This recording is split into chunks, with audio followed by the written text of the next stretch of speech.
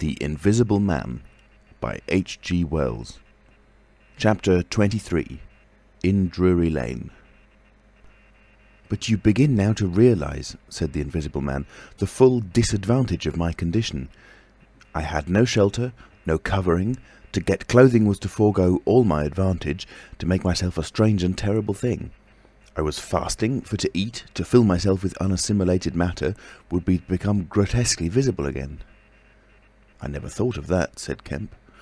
"Nor had I, and the snow had warned me of other dangers. I could not go abroad in snow, it would settle on me and expose me.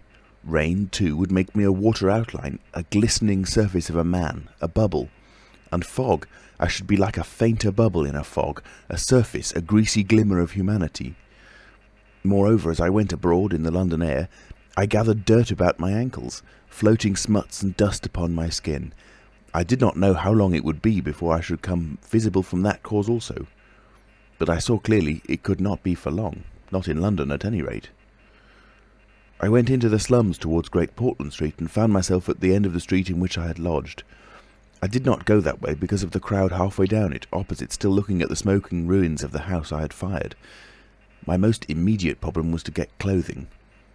What to do with my face puzzled me. Then I saw one of those little miscellaneous shops, news, sweets, toys, stationery, belated Christmas tomfoolery and so forth, an array of masks and noses. I realised the problem was solved. In a flash I saw my course. I turned about, no longer aimless, and went, circuitously, in order to avoid the busy ways, towards the back streets north of the Strand, for I remembered, though not very distinctly where, that some theatrical costumiers had shops in that district.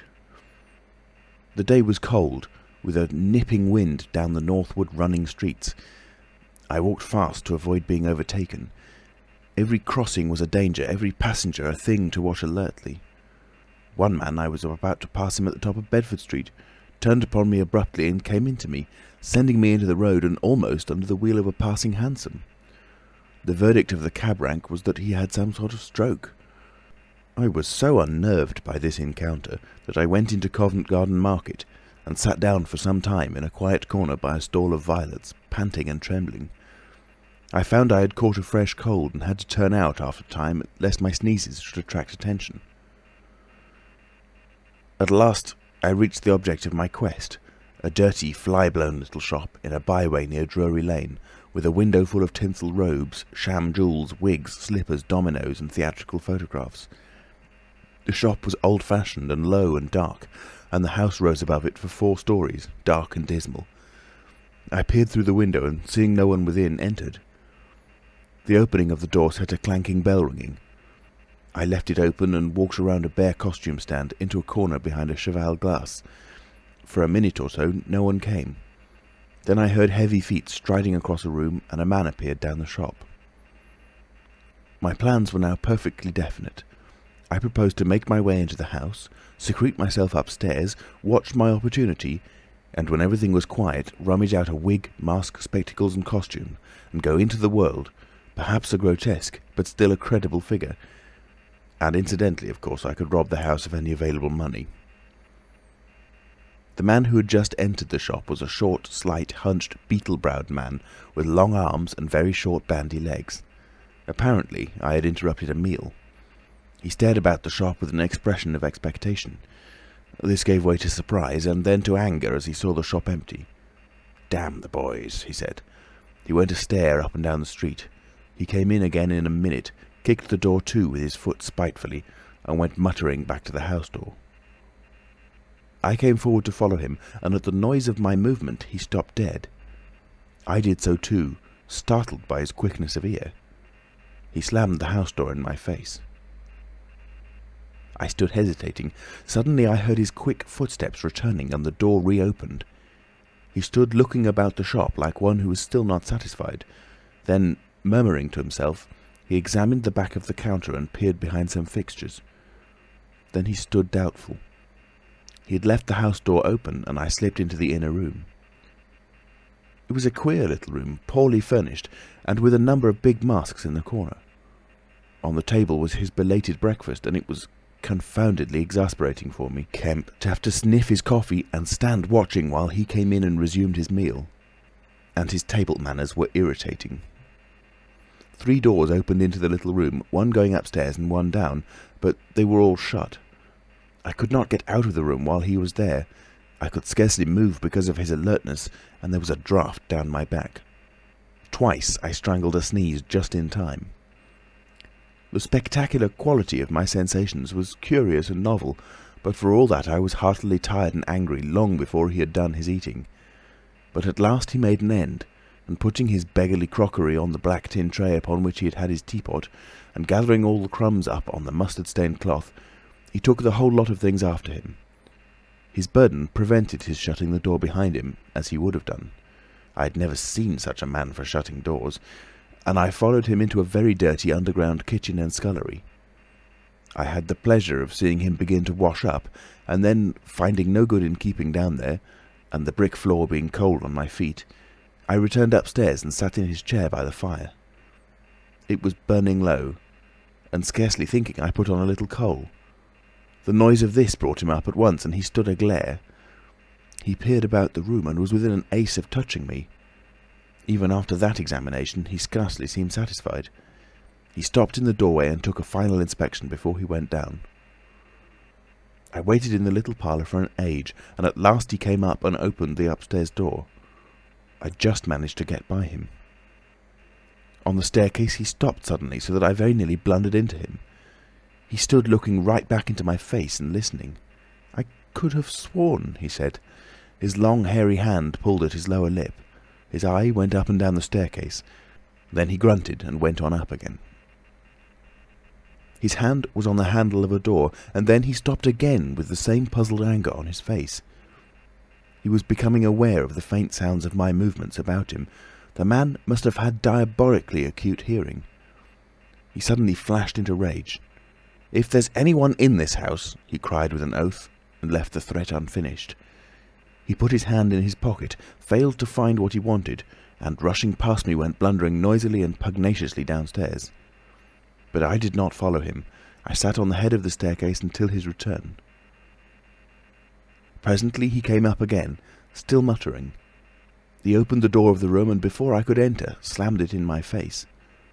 I resolved to explore the house, and spent some time in doing so as noiselessly as possible. The house was very old and tumble-down, damp so that the paper in the attics was peeling from the walls, and rat-infested. Some of the door handles were stiff, and I was afraid to turn them. Several rooms I did inspect were unfurnished, and others were littered with theatrical lumber, bought second-hand, I judged from its appearance. In one room next to his I found a lot of old clothes. I began rooting among these, and in my eagerness forgot again the evident sharpness of his ears. I heard a stealthy footstep, and, looking up just in time, saw him peering in at the tumbled heap and holding an old-fashioned revolver in his hand. I stood perfectly still while he stared about open-mouthed and suspicious. "It must have been her," he said slowly. "Damn her." He shut the door quietly, and immediately I heard the key turn in the lock. Then his footsteps retreated. I realised abruptly that I was locked in. For a moment I did not know what to do. I walked from door to window and back, and stood perplexed. A gust of anger came upon me, but I decided to inspect the clothes before I did anything further, and my first attempt brought down a pile from an upper shelf. This brought him back, more sinister than ever. That time he actually touched me, jumped back with amazement, and stood astonished in the middle of the room. Presently he calmed a little. "Rats," he said in an undertone, fingers on lips. He was evidently a little scared. I edged quietly out of the room, but a plank creaked. Then the infernal little brute started going all over the house, revolver in hand, and locking door after door and pocketing the keys. When I realised what he was up to, I had a fit of rage. I could hardly control myself sufficiently to watch my opportunity. By this time I knew he was alone in the house, and so I made no more ado but knocked him on the head. "Knocked him on the head?" exclaimed Kemp. "Yes, stunned him as he was going downstairs. Hit him from behind with a stool that stood on the landing. He went downstairs like a bag of old boots." "But, I say, the common conventions of humanity—" "Are all very well for common people, But the point was, Kemp, that I had to get out of that house in a disguise without his seeing me. And I couldn't think of another way of doing it. And then I gagged him with a Louis XIV vest and tied him up in a sheet." "Tied him up in a sheet?" "I made a sort of bag of it. It was rather a good idea to keep the idiot scared and quiet, and a devilish hard thing to get out of. Head away from the string. My dear Kemp, it's no good you sitting glaring at me as though I was a murderer. It had to be done. He had his revolver. If once he saw me, he would be able to describe me."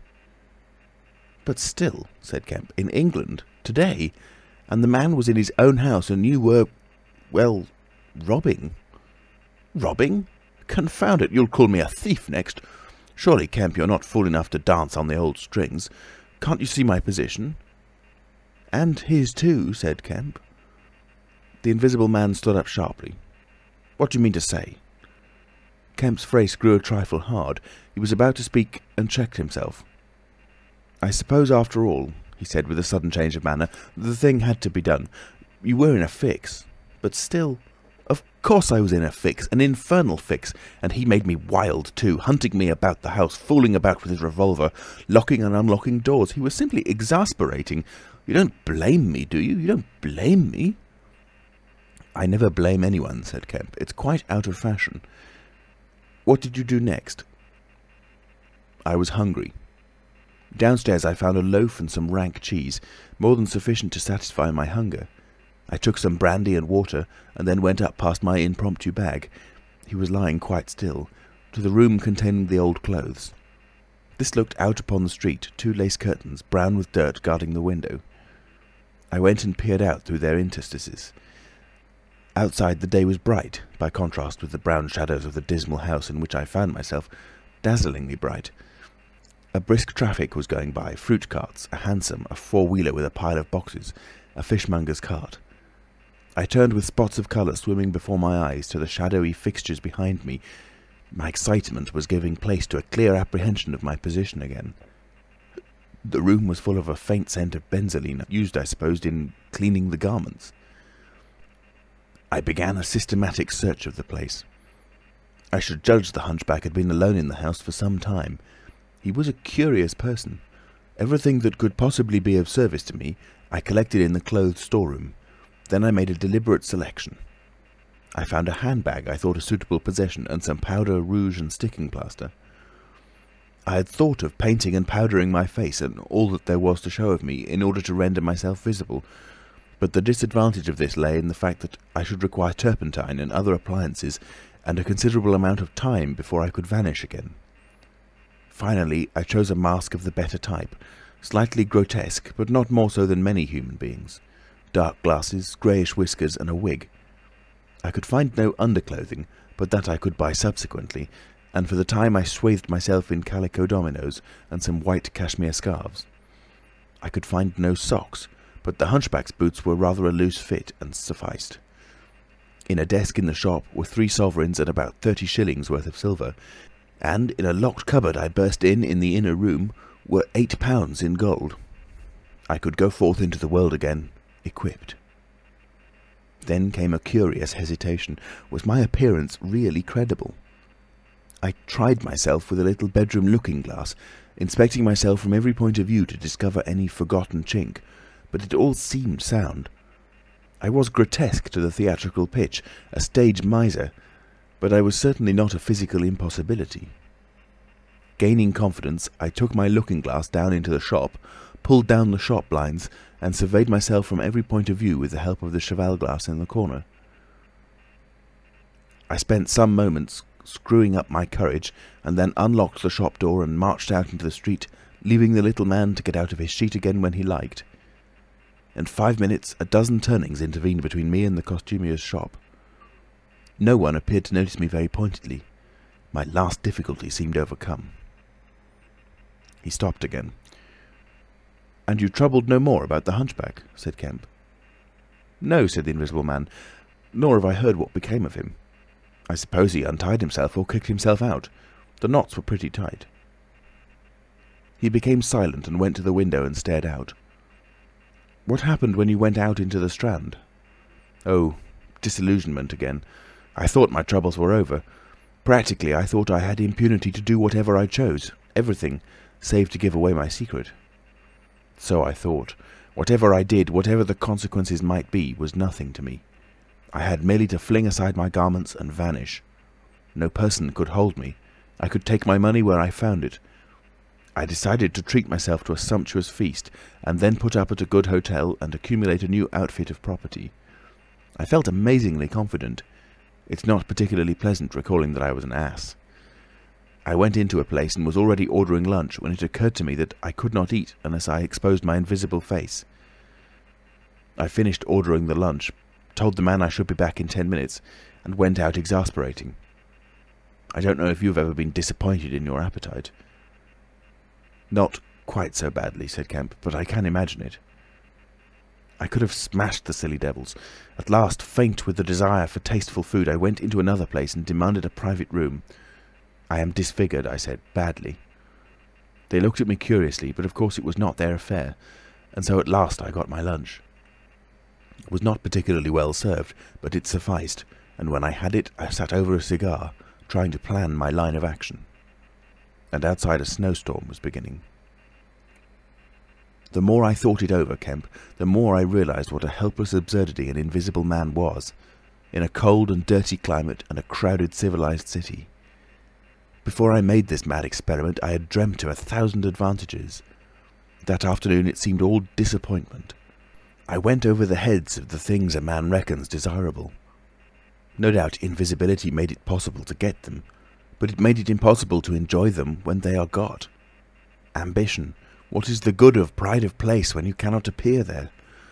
What is the good of the love of a woman when her name must needs be Delilah? I have no taste for politics, for the blackguardisms of fame, for philanthropy, for sport. What was I to do? And for this I had become a wrapped-up mystery, a swathed and bandaged caricature of a man. He paused, and his attitude suggested a roving glance at the window. "But how did you get to Iping?" said Kemp, anxious to keep his guest busy talking. "I went there to work. I had one hope. It was a half idea. I have it still. It is a full-blown idea now, a way of getting back, of restoring what I have done. When I choose, when I have done all I mean to do invisibly, and that is what I chiefly want to talk to you about now." "You went straight to Iping?" "Yes. I had simply to get my 3 volumes of memoranda and my cheque-book, my luggage and underclothing, order a quantity of chemicals to work out this idea of mine. I will show you the calculations as soon as I get my books. And then I started. Jove! I remember the snowstorm now, and the accursed bother it was to keep the snow from damping my pasteboard nose." "At the end," said Kemp, "the day before yesterday, when they found you out, you rather, to judge by the papers—" "I did, rather. Did I kill that fool of a constable?" "No," said Kemp. "He's expected to recover." "That's his luck, then. I clean lost my temper, the fools. Why couldn't they leave me alone? And that grocer lout?" "There are no deaths expected," said Kemp. "I don't know about that tramp of mine," said the Invisible Man with an unpleasant laugh. "By heaven, Kemp, you don't know what rage is. To have worked for years, to have planned and plotted, and then to get some fumbling, purblind idiot messing across your course. Every conceivable sort of silly creature that has ever been created has been sent to cross me. If I have much more of it, I shall go wild. I shall start mowing 'em. As it is, they've made things 1,000 times more difficult." "No doubt it's exasperating," said Kemp dryly. End of chapter 23. Recorded in Nottingham, England on the 11th of April 2006 by alexfoster.me.uk.